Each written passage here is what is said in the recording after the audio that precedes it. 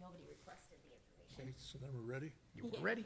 Right, I will call this meeting of the Waushara County Planning and Zoning Committee to order. This meeting will be conducted in the same manner as the applications heard by the Board of Adjustment. Please remember to keep your comments brief, no more than 5 minutes, and relative to the matter at hand. Anyone other than the applicant or their representative wishing to speak at this hearing must have registered.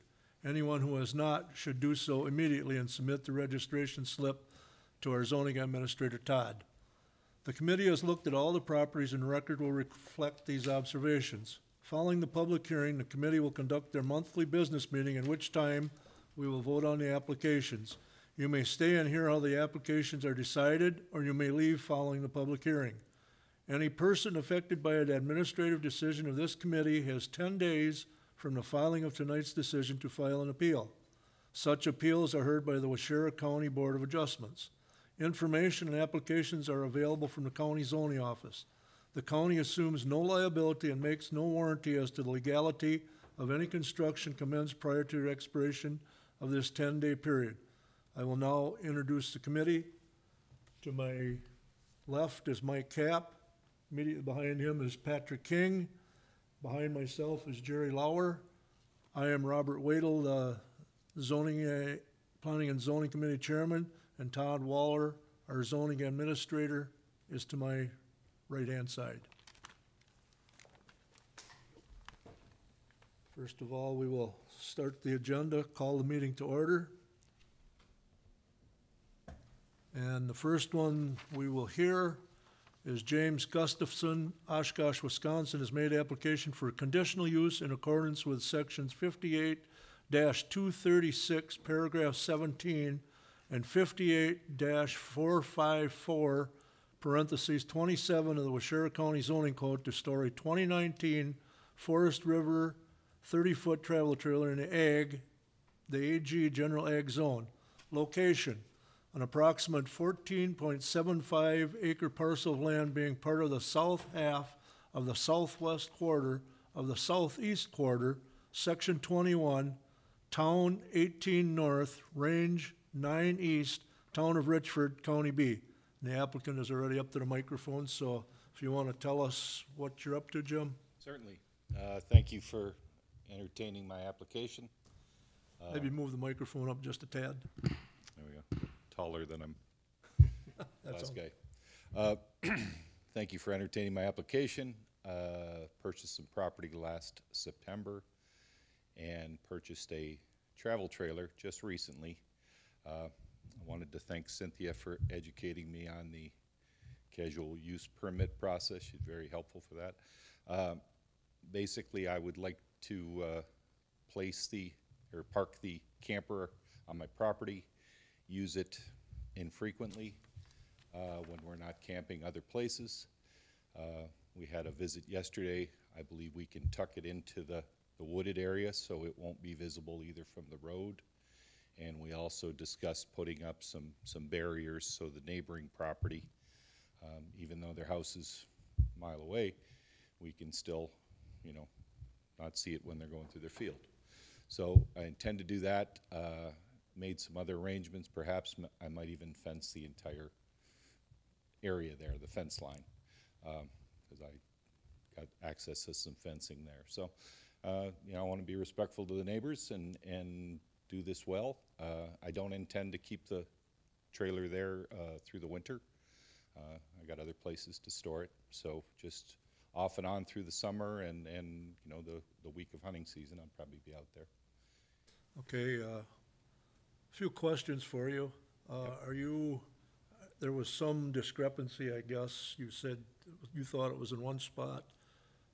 The other landowners had the fence posts. Are you sure where the property lines are exactly? Or will you be? We never had the property surveyed.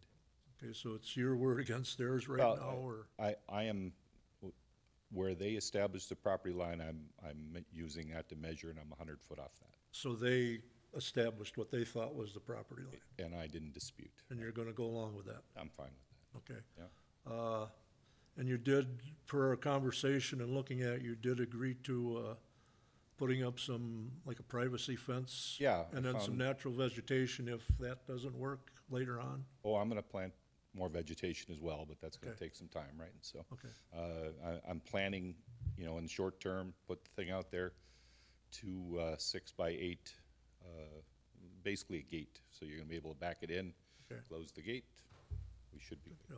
And then I may fence that fence line with again, with a privacy fence kind of thing. Any further questions from the committee? Pat or Mike? No, I noted that, I saw that you had the porta potty, and that's what you intend to use when you're Yes. using the trailer. Yeah, I purchased that here in town, and that was one of the requirements, so we're, you know, so we're gonna keep that up and have it serviced by a local guy here, so. Okay, any correspondence? We have no correspondence. We all did get a letter from Mr. Fensky, just for your interest, I guess. He was, I guess, opposed to it, but I talked to him personally, and I assured him we would try to enforce the barrier. And I think that'll appease him, I hope. I don't know, but as long as you're doing the rest of the stuff, I think you're gonna be okay. Okay, sounds great. Staff comments? Okay. You can have a seat, Jim. Oh, thank you. As stated in the report you have before you, the applicants James and Angela Gustafson are requesting a conditional use to store a 2019 Forest River Inc. 30-foot travel trailer in an AG General Agricultural Zone in the town of Richford. In terms of project history, the county maintains very little information on the subject property. Property is comprised primarily of an expansive series of wetlands, small ponds, and streams with only a high dry land situated along the northernmost and easterlymost ends of the lot. The only activity was a land use permit that was pulled in 2002 for a 22-foot by 50-foot pole building for personal storage. However, that project never commenced, and therefore the land still remains vacant. Committee visited the property at the recent on-site on Wednesday, June 17th, 2020, and generally believed the property to be an appropriate location for the proposed use. They did, however, raise some concern over the proposed location and overall visibility of the trailer. They recommended the applicant move the trailer into the adjacent woods and erect a small section of fencing so as to be fully screened from view. A few of the members also wanted to see the trees at both sides of the entrance drive trimmed to improve safety for vehicles leaving the property and to improve accessibility to the property for emergency equipment and vehicles. Staff has reviewed this request and finds the proposed location for a storage trailer ideal as if properly situated. It will be completely hidden from view and should in no way detrimentally impact surrounding properties. While the committee will be making a recommendation on this request later in the evening, staff is recommending approval of the conditional use as noted in staff's report, subject to the reasons and conditions listed below. All right. Do you have any rebuttal, Jim? Nothing? Okay, now we go on to the next one. Yep. Okay, the next one we'll hear tonight will be Joseph Metzen, Manitowoc, Wisconsin, has made application for a conditional use in accordance with sections 58-236, paragraph 17, and 58-454, paragraph 27 of the Washera County zoning code to store a 2015 Gray Wolf 26-foot travel trailer in the AG General Ag zone within the shoreline area. Location, an approximate 10-acre parcel of land being part of the southwest, excluding the right-of-way, section 16, town 19 north, range 11 east, town of Mount Morris, Lake Morris, and 3751 Primrose Lane. And you're Joseph, I take it? All right, would you like to tell us brief Sure. what you want We to do there? purchased the property in November of 2018 with the intent of putting what will eventually be our retirement home on the property. We contracted with Jenks Well Service in the spring of 2019 to have a brand-new well put on the property. With COVID-19 happening and derailing some of our plans for pursuing building, at least in this current calendar year, we're seeking the opportunity to have the camper there for this summer and potentially next summer, so that we can still utilize the property until we can put a permanent residence there, which will ultimately be our retirement home. Okay. Just a couple quick questions like we did for the previous gentleman. Are you sure of the property lines? We're sure, yeah. Okay. I had the title company from Watoma come in and recite everything this spring. Okay, and we didn't ask the previous gentleman, but have you talked to the town board about their thoughts on this? I have not, no. You have not. Probably be a good idea to just attend a meeting and tell them what you're up to, but, I have visited with my neighbors, though. okay, no objections from the neighbors, all right. Any questions from the board or comments? And I did bring additional photos of what the property looks like from the road. We saw it, we were out there, and it seemed to be relatively concealed where you're gonna park the trailer, if it's where those stakes were, up yeah. behind the garage there. Yep.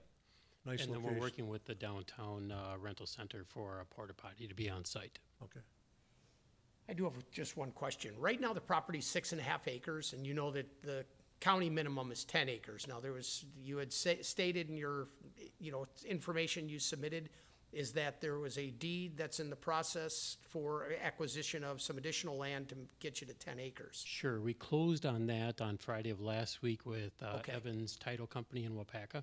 Okay. So they should be providing a digital copy of that to Washare County, Okay. so that that's documented, but the process has been taken care of. Obviously, everything was delayed with our stay-at-home order and having somebody come out and do a survey and things like that. So that was completed last week. Okay. all right, staff comments? All right. The applicant, Joseph Metzen, is requesting a conditional use to store a 2015 Gray Wolf 26-foot travel trailer in an AG General Agricultural 5-acre minimum zone within the shoreland area in the town of Mount Morris. Similar to the last request, the county maintains very little information on the property. It's a heavily wooded lot located west of Primrose Lane and west of Mount Morris Lake. We did issue a land use permit in 1998 for a 28 by 28 detached garage, which is located at the northeast corner of the lot, nearest to Primrose Lane. And as I just asked the applicant about the acreage, hopefully that'll be resolved here very, very quickly. The committee visited the property at the recent on-site on Wednesday, June 17th, 2020, and generally believed the property to be an appropriate location for the proposed use. They felt the trailer would be ideally located as it is screened from view from all adjacent properties. Few of the members, however, did raise concern over the vegetation hanging over the access drive and wanted to just see a few of the trees at both sides of the entrance drive trimmed to improve maneuverability and accessibility for emergency equipment and vehicles. Staff has reviewed this request and finds a proposed location for storage of a travel trailer, ideal, as if properly situated, will be completely hidden from view and should in no way detrimentally impact surrounding properties. While the committee will be making a recommendation on this request later in the evening, staff is recommending approval of the conditional use to store a travel trailer as noted, subject to the reasons and conditions listed below. Okay. Did you have anything further to add? No, and I can take care of the overhanging canopy. Okay. We just like to recommend that the same with the previous gentleman in case you need the ambulance to get in there or fire truck. They don't like scratching those $250,000 vehicles up just for that. So if you could do that, that'd be great. Just trim a few branches. Don't have to cut the whole tree, but just.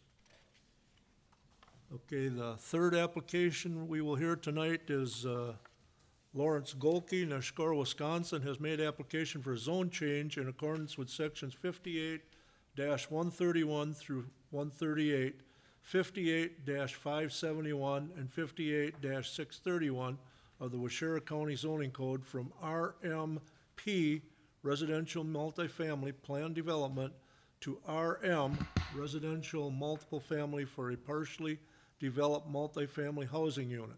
Location: parcels of land known as CSM 6414, Lot 1, 2, 3, and Outlot 1, Section 6, Town 18 North, Range 11 East, Town of Marion, and Section 1, Town 18 North, Range 10 East, Town of Dakota, N2389, N2385, N2381, N2377, N2373, N2369, and N2370 Fairway View Court.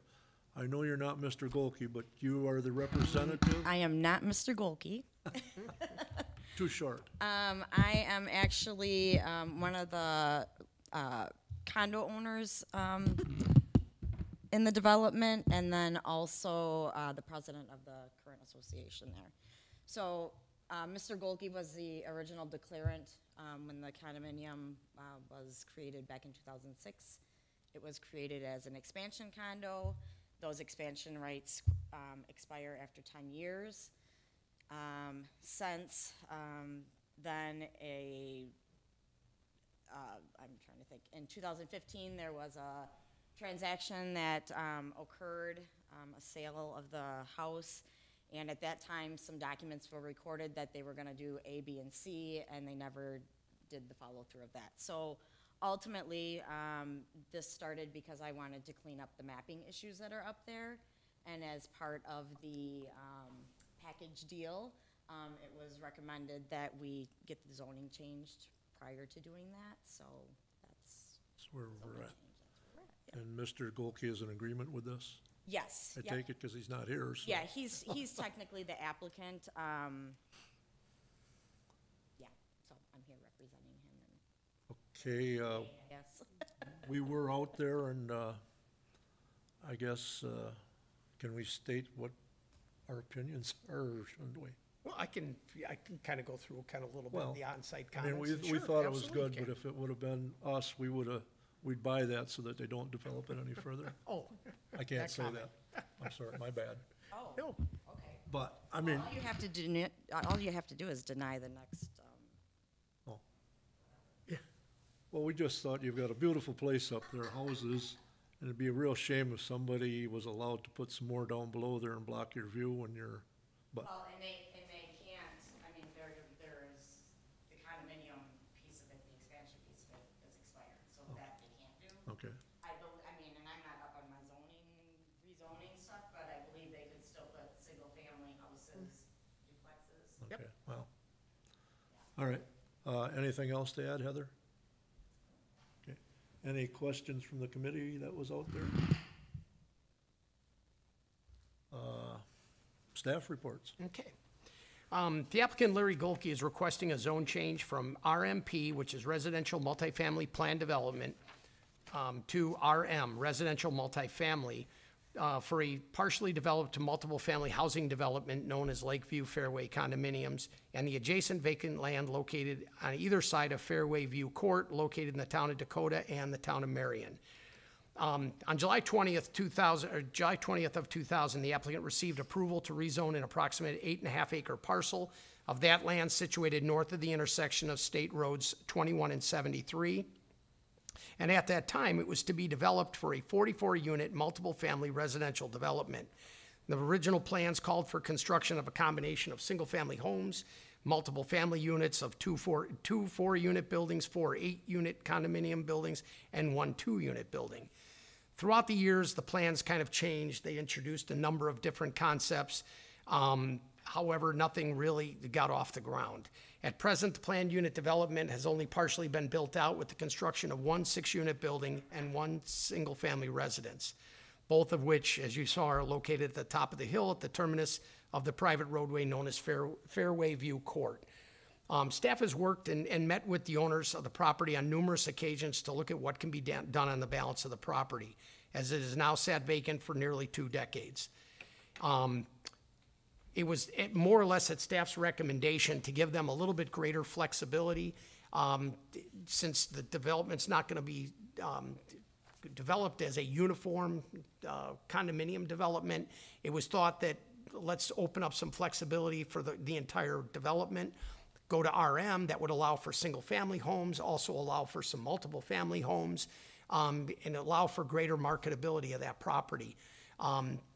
Keep in mind that even that rezoning would still be consistent with the town's comprehensive plan. As we did visit the property at a recent onsite on Wednesday, June 17th. There was no concern raised over the proposed zone change. Felt that the zone change would be consistent with town comprehensive plan and more or less made sense with what's going on. Staff has reviewed this request. We've worked with the applicant over the past few years in attempts to develop that property in accordance with approved drawings and within the original confines of the condominium development. Excuse me. However, given changes in demand, marketing, and overall economy, A change to a more flexible underlying residential zoning is probably needed. While the committee will be making a recommendation on this request later in the evening, staff is recommending approval of the zone change from RMP to RM for the partially developed multiple-family housing development and adjacent vacant land located on either side of Fairway View Court, subject to the conditions and reasons listed in the staff report. Thanks, Todd. Stuff all straightened out here so I don't get confused.